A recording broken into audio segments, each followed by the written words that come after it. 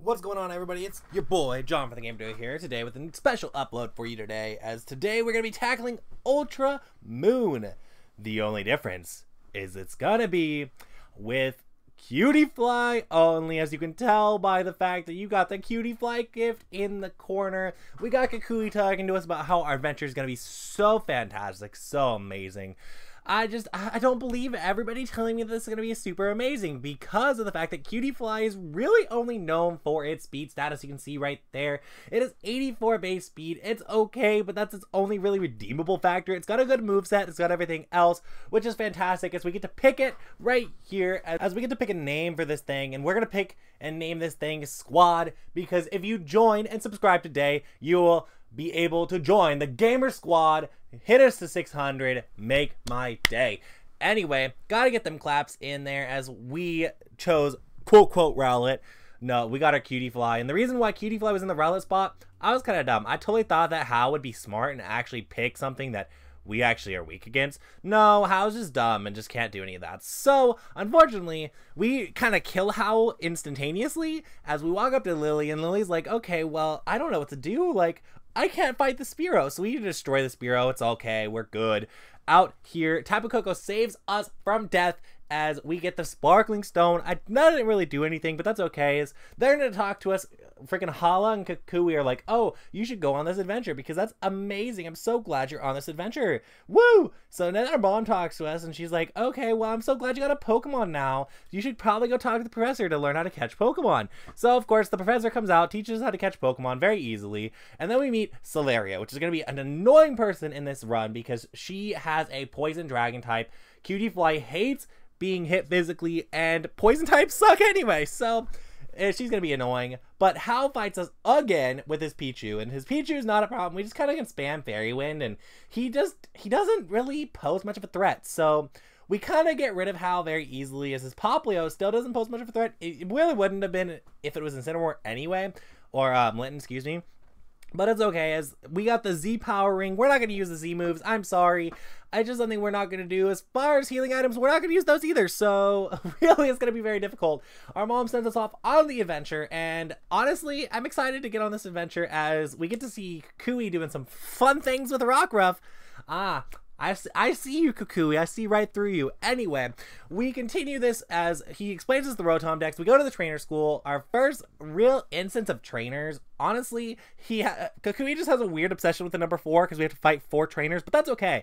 So I don't even know. Our first real problem was with the leader of the trainer school. He has an Ekans, and here's a prime example of freaking this Poison types being a issue. He hits us, we can't hit him super effectively, and you know, we paralyze him hoping to stall turns. He doesn't get paralyzed once, which is fine. We get to go train and have some fun. So as we're training, we really want to get to like a level like 11 or so. I think it was 10 is when we finally kind of compromised to, because it's about on par with him. We beat him, and then the Litten comes out, and of course, Litten, this is what we were talking about, is Litten being a pain, because we had to try multiple times to beat the teacher, I think 3 times. We finally beat her at level 14, as that's the totems level, which is unfortunate. As Lima gets to talk to us, Lima's like, hey, you should go battle me at the pier. So, of course, what do? We battle him at the pier.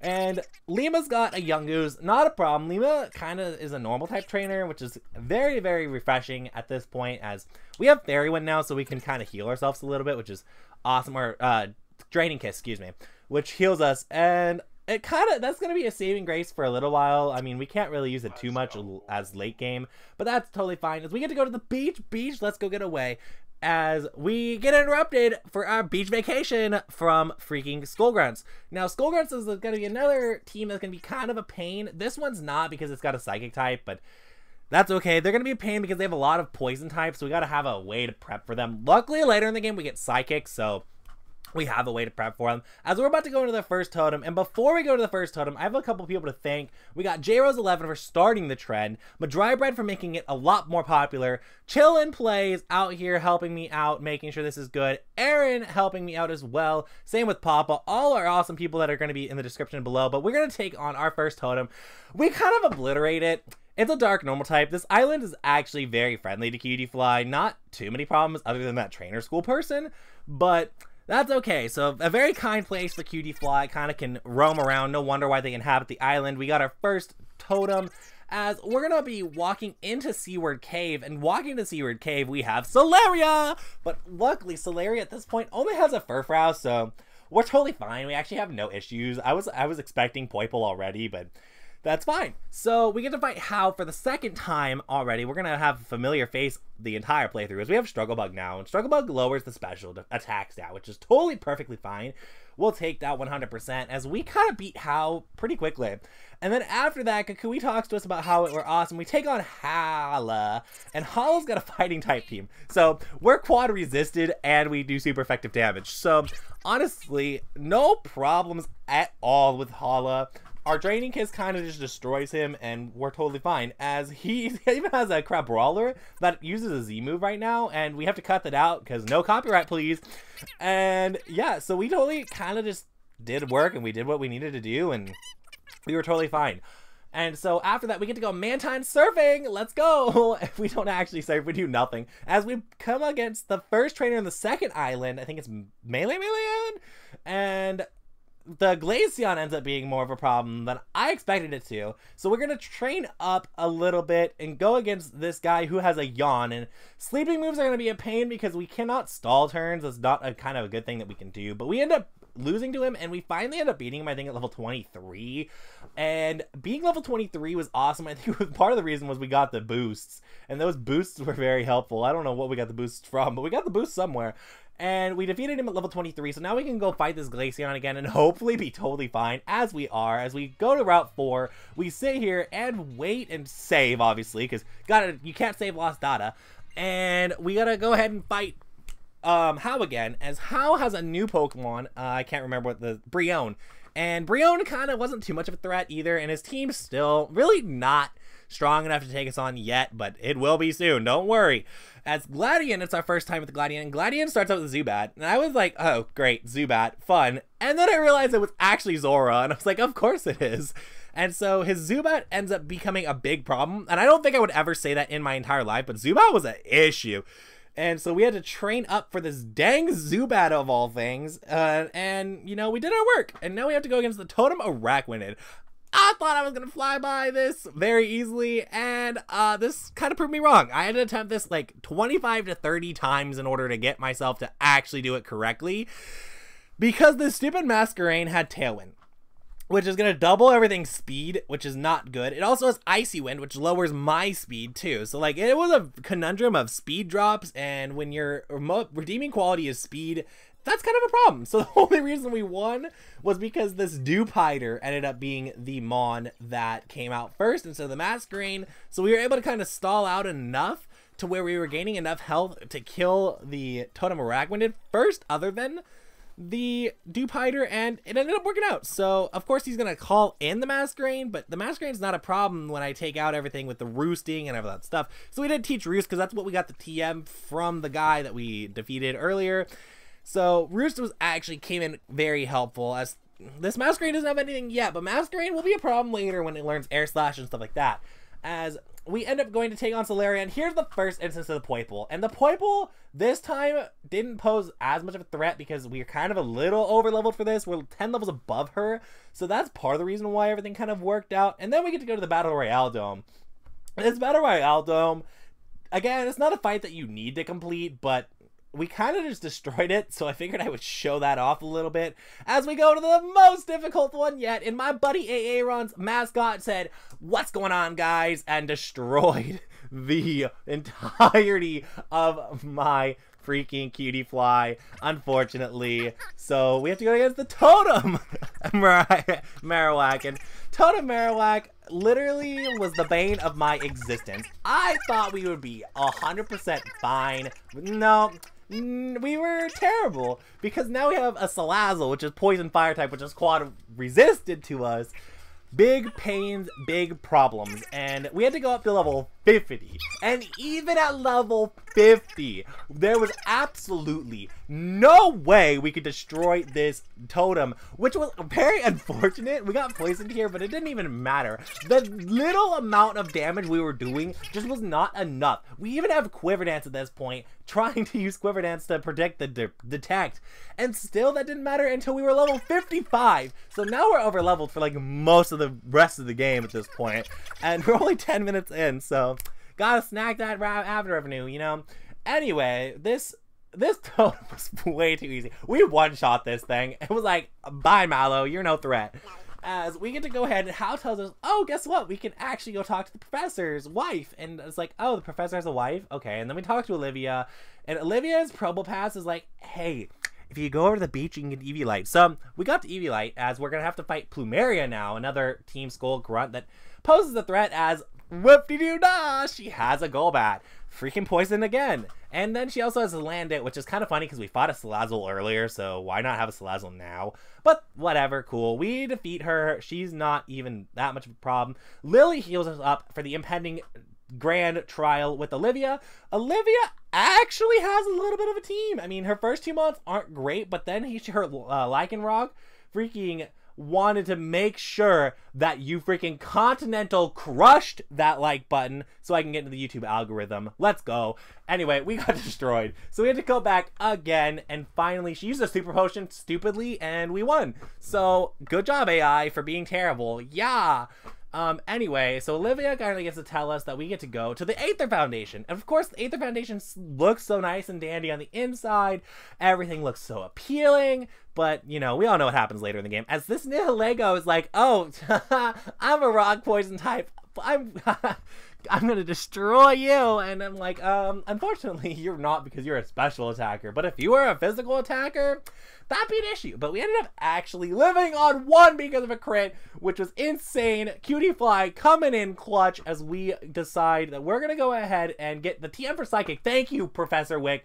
You did it. As this is where Hal kind of ultimately destroys us, but I had to show it off because I totally forgot to save, because I was like, oh, Hal doesn't fight us. It's not like that's exactly where I died in the sleep block, but whatever. I do a lot of just other things like Nuzlocke and extreme randomizers and live Nuzlocke and everything else. I do a lot of the stuff as far as YouTube goes, and you know, whatever's clever, right?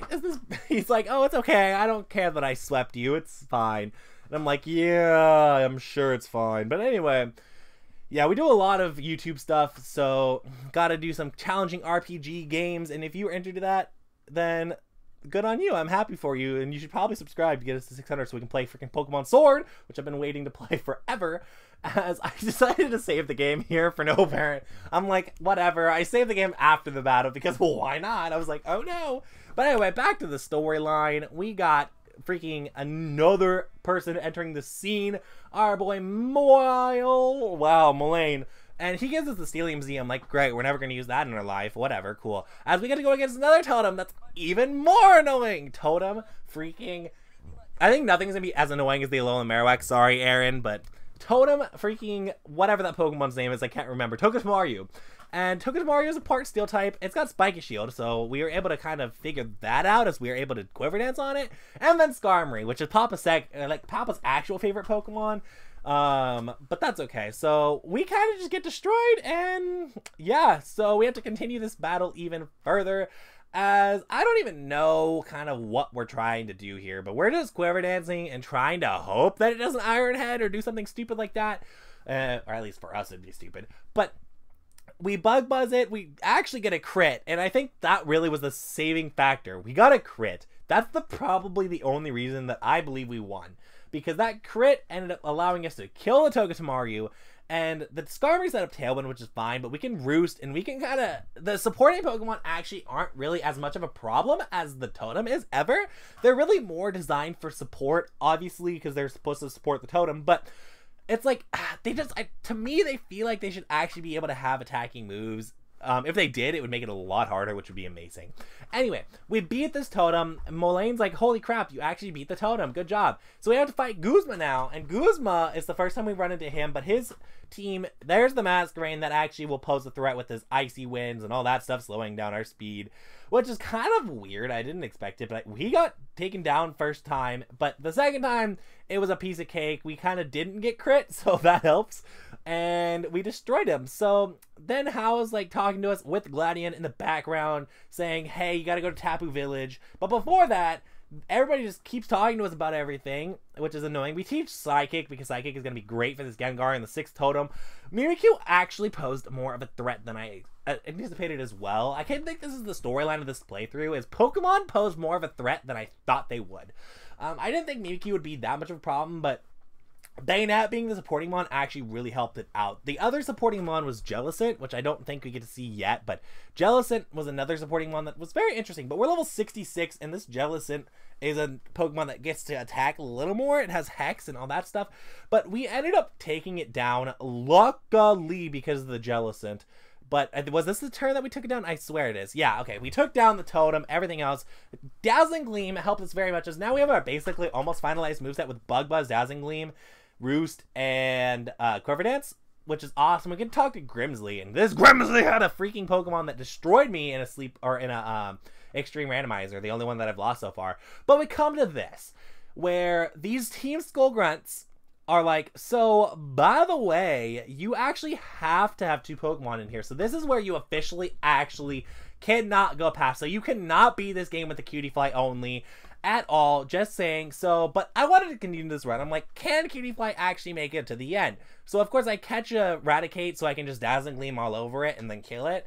So, yeah, so you cannot beat it with only a Cutiefly. That is the answer to the question. But we're going to see how far Cutiefly can actually make it, as we get to go talk to Guzma again, as Guzma wants to fight on his home turf in the Shiny House. And, you know, Guzma, again, still not posing as much of a threat as you would assume. But that's okay because, yeah, whatever, cool. He just doesn't pose as much of a threat, and you would think that they would, but he just doesn't. So, anyway, we destroy him. We take him down very quickly. It's fine. We get the Buggy MZ, which is okay. But yeah, if anybody thinks that it's possible to beat a game in Generation 1, or not 1, Generation 3 and 7, it is impossible because of that double battle, just saying. So we can completely destroy Nanu. Nanu's totally fine. Nanu's a Dark type, so of course he's fine. And now we get to go to the Aether Foundation for real. And this Faba's like, oh, I'm going to kick you down a notch. I'm going to have a Psychic type. And I'm like, okay, Psychic type, that's fine. I can destroy it easily. Hypno is just, it's the easiest mon ever. So we get to go down the floor as we get kicked down. And the first mon that we get to see when we get kicked down is an Alolan Muck. And of course, if it's a Alolan Muck, it can't be anything but a Alolan Muck. I mean, Alolan Muck's just got to be fun. And Alolan Muck, actually, we beat it, which is awesome. And then Magneton, I'm like, of course, another mon that we don't like, but luckily it attacks specially, so we're good. And the final mon was a freaking Porygon 2. And I'm like, okay, the easiest of the 3. Great. The last one was the easiest. We took it down easily. We get to beat these 2 grunts and find out that Nebby is actually a legendary Pokemon. They're like, oh my god, we gotta save her. And we get to go a 2v2 battle against these grunts. And actually, this kind of was a funny moment in the playthrough, because you really look at this and you're like, okay, well, this guy has a Magmar and a Electabuzz. So that already just spells disaster for Cutiefly. And because it's a double battle, they can both target into me, no problem. This freaking Electabuzz lives on 1, and we get Paralyzed, which was, of course it did. But then we have the new mons. We have Houndoom and freaking another Electric type in Manectric, and we kind of just get obliterated very easily as he roars us out, which is kind of interesting. He can't roar us out, but yeah, we get destroyed. And it's Gladion versus the other person, and Gladion actually ends up taking the victory. I thought that, because you know in some Pokemon games, it's like, oh, unfortunately you died, so everybody else died. This game actually patched that, which was actually a very cool thing to see, that it actually got patched. But that's totally fine, as we get to fight Faba now, and Faba was way easier, because he has a Psychic types, so Faba kind of just gets wreck-a-ronied by everything. So, bye Faba, have a great rest of your day. Sorry you get destroyed, but yeah, so that's kind of what happened. Faba gets annihilated, everybody kind of just has a great time, and we get to go fight Guzma again for the 3rd time in like 15 minutes. And freaking Guzma out here, emergency exit. He's got a Pinsir this time, and this Pinsir has Stone Edge, so it actually is a little bit more of a threat, but still not as much of a threat as you would anticipate, as we gotta destroy him easily. Cutiefly wants to evolve, he can't.